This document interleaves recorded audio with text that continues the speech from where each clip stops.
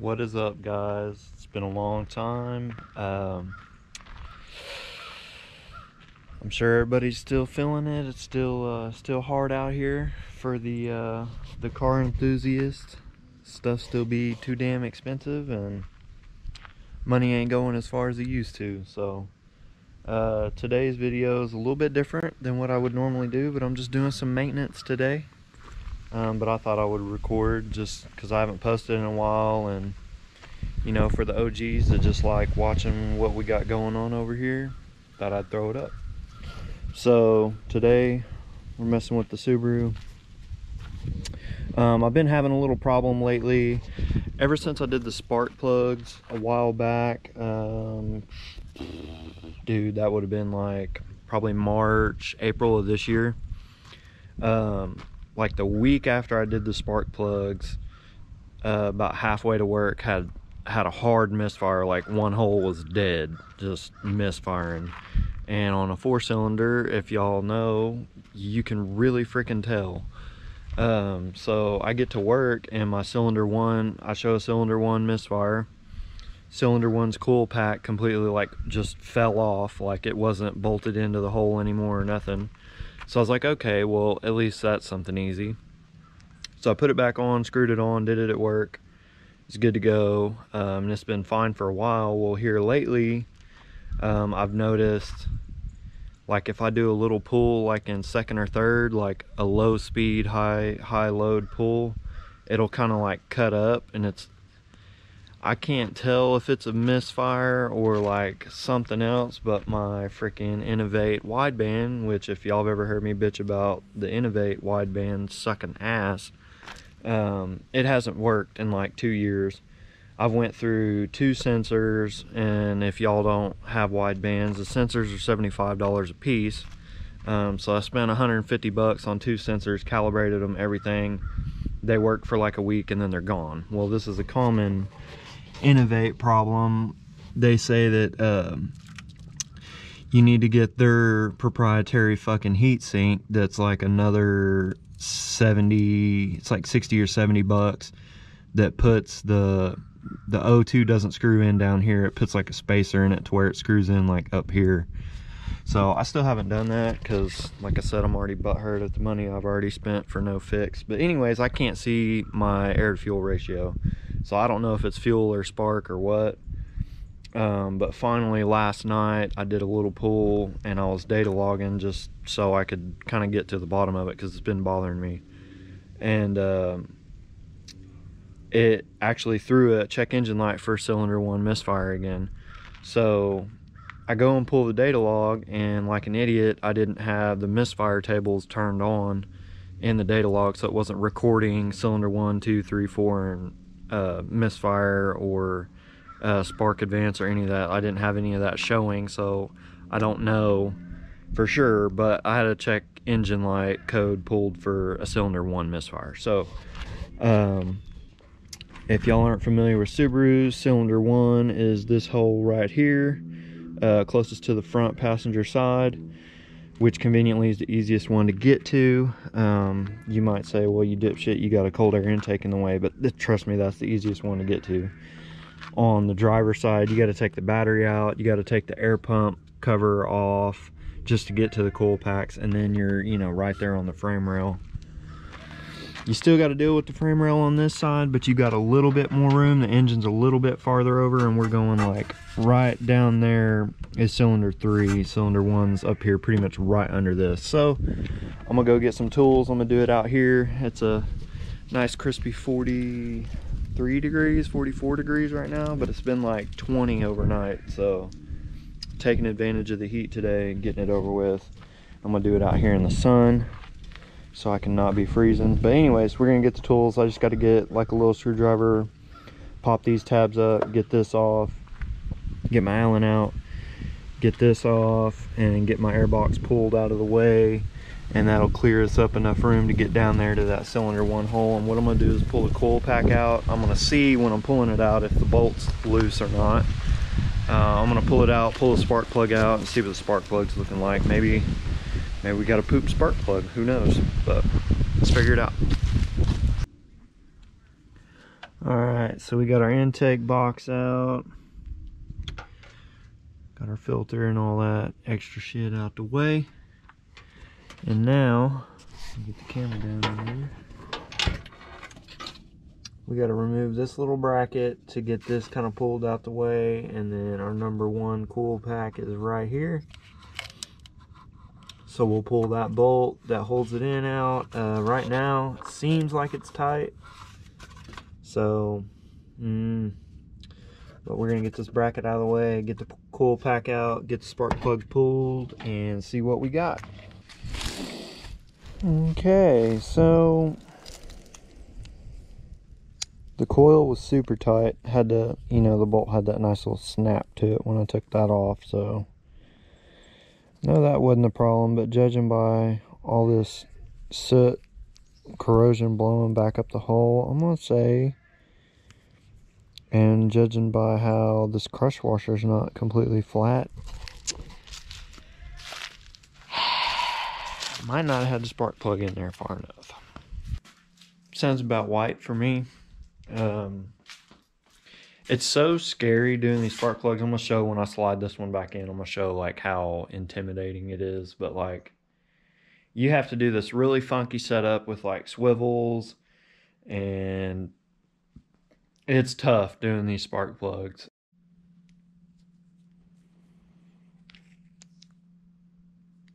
If you guys deal with spark plugs a lot, you know exactly what the problem was.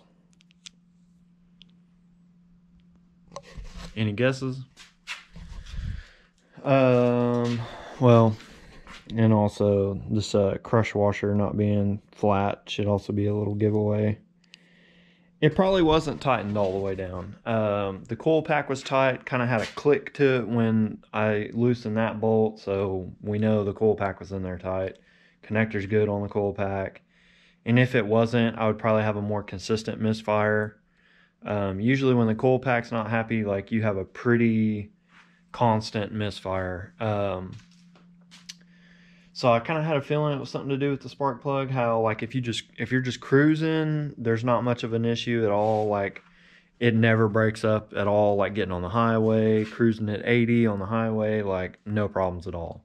It's when you kind of dog on it more than like 50% throttle, getting into boost, like in second and third gear, it'll kind of cut up if you give it a lot of load. And that, when I did it last night, that's when I was thinking, you know, it kind of feels like I'm blowing the spark out, or I don't have enough in the hole. And I'm like, I bet that plug's not tight. And judging by these threads, it was for sure not doing too great. So I'm going to get that fixed. I'm going to get a little wire brush action on it, get the threads cleaned off, and it looks like it's burning good. So, and plus, you know, this is kind of a hard hole to judge because the damn plug wasn't in there right. So I'm going to clean this plug up just a little bit, throw it back in the hole, and we'll go for a drive and see what we got. Old Moose, freaking wild ass dog. And I got some other visitors too. Old Mama and Baby P came out to see us. Say, what's up, P? What's up, big boy? Look at this big old boy. 7 months, huh? 7 months going on 3 years. Still ain't talking much, but we're teething really hard now. We've got one just fixing to come out right up front. But he's doing great. He's healthy, as you can see. He's a nice chunky little boy.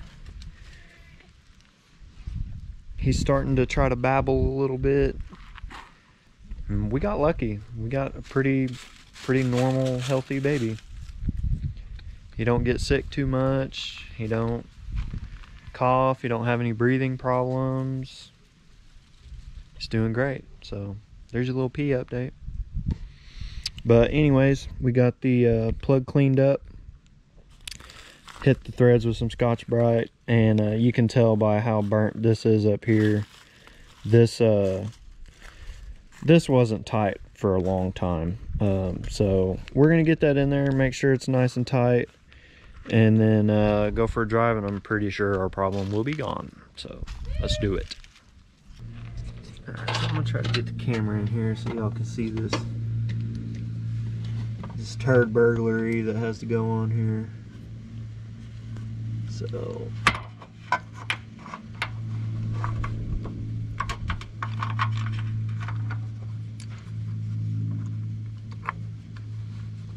on the hole. Did we go straight to it? Oh my goodness. That's cool. Getting it threaded in.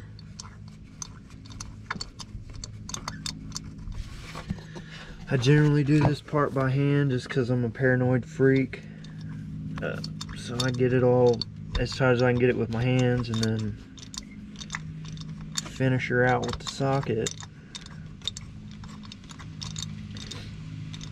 And I've been thinking this whole time, like, dude, this is seriously the easiest hole out of all of them. Like, this is the largest gap out of all of them. Like, you can see the frame tapers back to the other coil pack. It's even closer. And then the driver's side's even worse than this. So, like, this is literally the easiest plug to tighten down. This is the easiest coil to tighten down, and this is the one I've had all the problems with. This oil change, or this last spark plug change. That's, I don't know, it's weird to me. Like, that's how stuff goes though, guys. Like, you'll, like, the easiest one, and you just, easiest one to get to, the easiest one to fit your hand to, the easiest one to get the socket on, and that's the one you screw off the most. But anyways, I'm gonna get that tightened up, get everything put back together, all the airbox pieces and all that, make sure everything's tight and tip top, and go for a run. Alright, got it all buttoned up. Check the oil. You know, because Subarus just dissolve oil. Gotta fix my mount for my access port. It's always, when it's like hot and then cold and then hot and then cold, it always fucks it up. There we go. Let's get our access port plugged in. It's hard to do with one hand, sorry folks.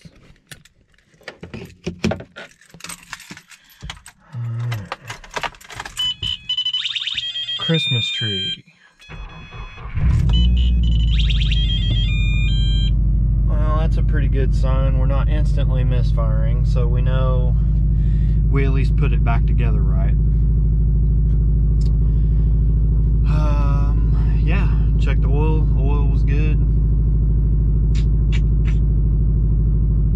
Everything went back together like it was supposed to. When I was doing the spark plug, I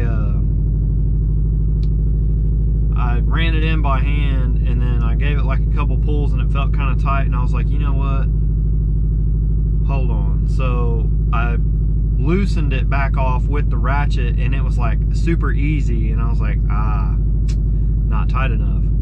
So tightened it back up, felt it, it got kind of harder and harder, and then I felt it like hit the wall where it bottomed out, and I was like, I for sure didn't have this shit screwed in all the way. So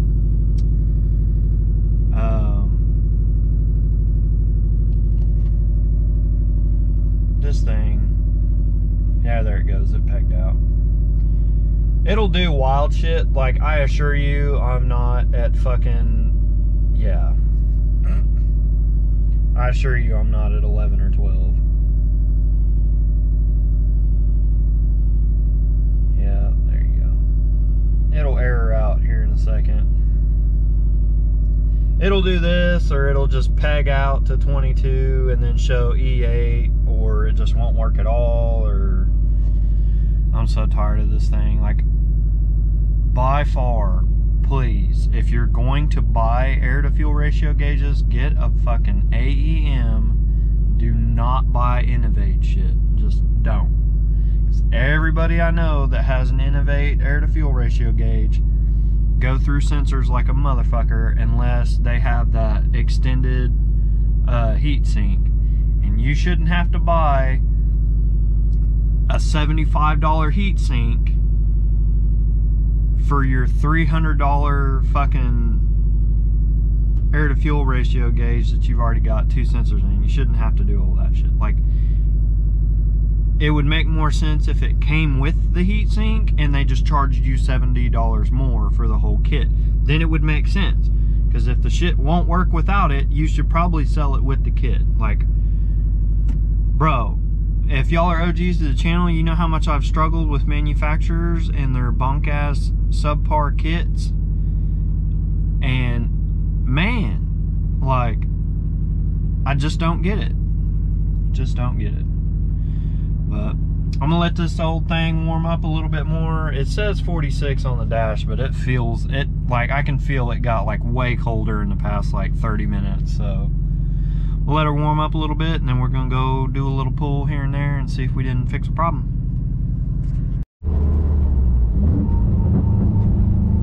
All right, so we're getting warmed up. See what we got. A little second gear pull.